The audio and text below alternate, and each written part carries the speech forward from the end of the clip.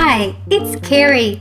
Today I'm looking at some of the biggest dinosaurs and prehistoric animals. I'm going more by weight and choosing dinosaur facts that scientists agree upon. Can you tell me if Quetzalcoatlus was the size of an eagle, a small plane, or a jumbo jet?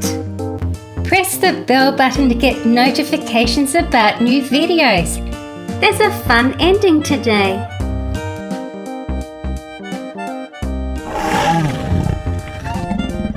First of all, we've got the biggest herbivore, Argentinosaurus, weighing in at about 100 tons.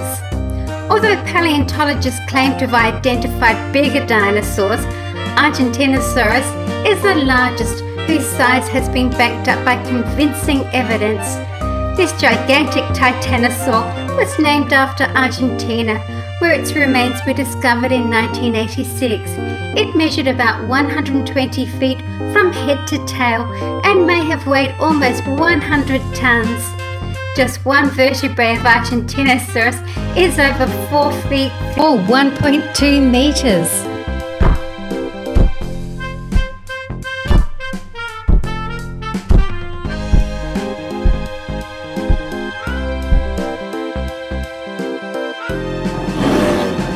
This is Triceratops, who used to be the biggest ceratopsian.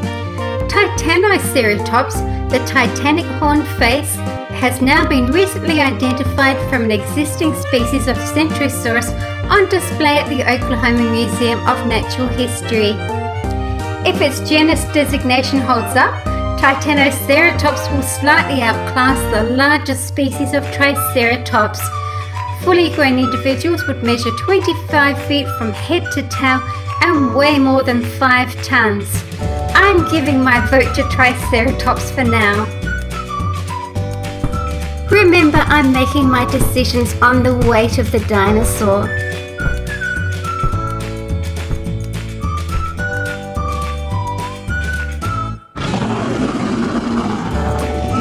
Tyrannosaurus Rex was once considered and often assumed to be the world's biggest carnivorous dinosaur. It has since been surpassed in the rankings by Spinosaurus from Africa and Gigantoraptor from South America. Thankfully though, North America can still lay claim to the world's biggest tyrannosaur, a category that also includes not quite T-Rex sized predators like Tarbosaurus and Albertosaurus. Although other theropods rivaled or exceeded Tyrannosaurus Rex in size, it is still among the largest known land predators and is estimated to have exerted the largest bite force among all terrestrial animals.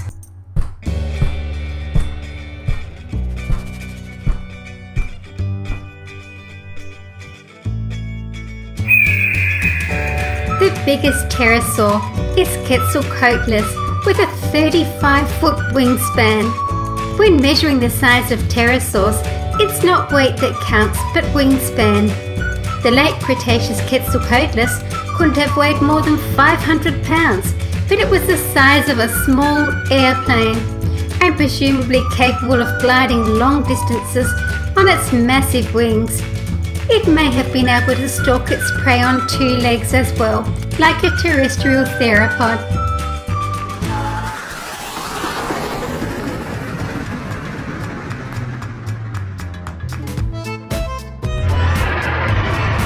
The biggest mimic bird dinosaur, Deinocheirus, around 6 tons. It took a long time for Deinocheirus, the terrible hand, to be correctly identified by paleontologists.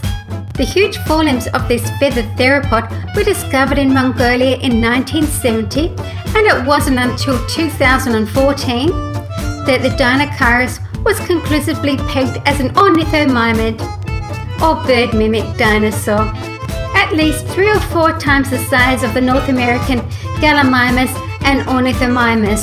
The 6-ton Deinocheirus was a herbivore, wielding its massive clawed front hands like a pair of Cretaceous scythes.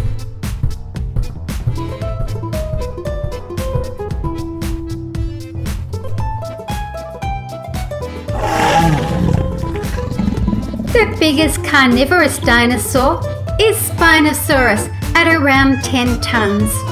It is now believed that Spinosaurus, which had a huge crocodile-like snout and a sail of skin sprouting from its back, was slightly heavier, weighing as much as 10 tons. And not only was Spinosaurus big, but it was agile as well. Recent evidence points to it being the first identified swimming dinosaur. Some scientists seem to think that this award should go to the South American Gigantoraptor, and that could be the case. Spinosaurus is thought to have survived mainly on fish, including giant coelacanths, sawfish, large lungfish and sharks, which lived in the dinosaurs' river system. It would also lie submerged in the water and ambush its prey, with its long sharp crocodilian jaws, dragging prey under the water to drown. The biggest plesiosaur is Elasmosaurus. It belongs to a marine family with long necks, slender trunks and streamlined flippers. This streamlined undersea predator measured about 45 feet from head to tail and weighed a relatively petite 2 or 3 tons, and it preyed not only on comparably sized marine reptiles but smaller fish and squids.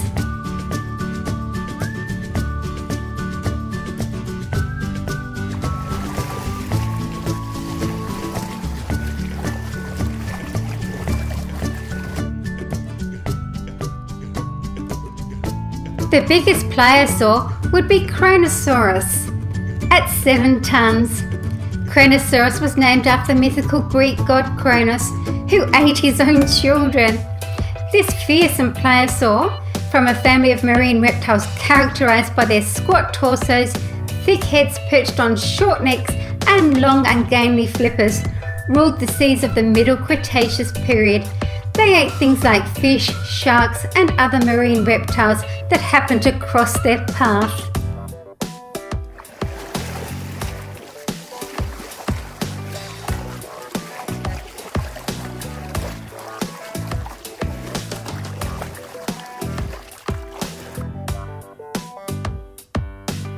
The biggest mosasaur would be Mosasaurus at 15 tons.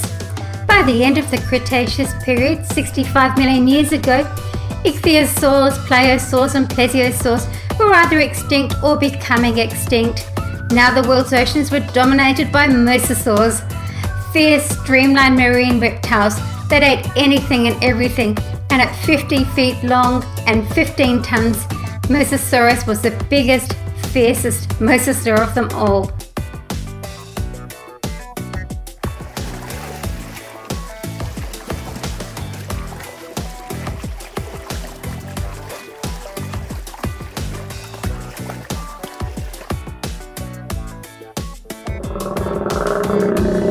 The biggest crocodile was Sarcosuchus, weighing around 15 tons. I called it Super Croc. The 40-foot-long Sarcosuchus weighed as much as 15 tons and was at least twice as long and 10 times as heavy as the biggest crocodiles alive today. Despite its enormous size though, Sarcosuchus appears to have led a typically crocodilian lifestyle, lurking in the African rivers of the Middle Cretaceous period and ambushing prey that passed by.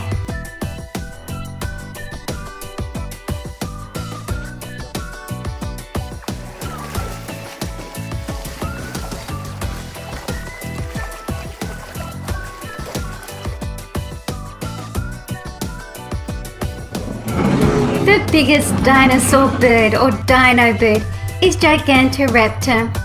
Gigantoraptor is not a raptor, it is a breed of theropod known as an oviraptorosaur, named after the breed Oviraptor. This Central Asian dino bird was over twice the size of Utahraptor. One thing we don't know yet is whether Gigantoraptor was a carnivore or a herbivore. Gigantoraptor had a long skull with a horny, toothless beak. It had long hind legs and large claws and would have been fast enough to outrun most predators. Its feathers were for display. It was 8 meters or 25 feet long.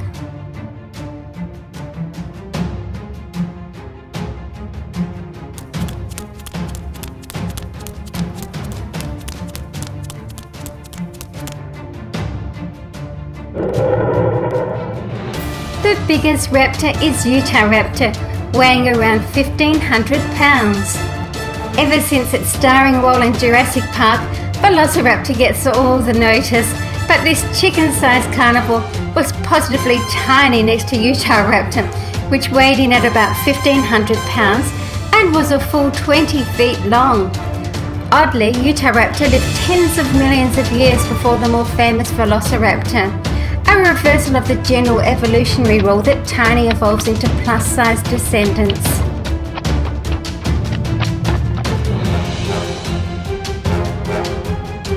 Well, that was fun.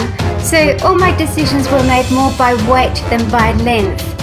Let me know if I've missed out a dinosaur or marine reptile or any other creature that should be here from prehistoric times.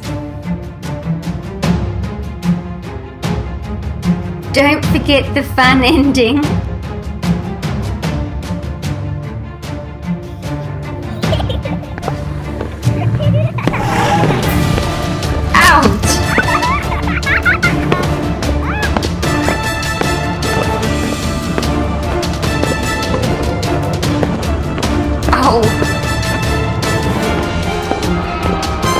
Thank you for watching my video. It really helps if you can share my videos on any of the social media sites that you like to visit. See you again soon.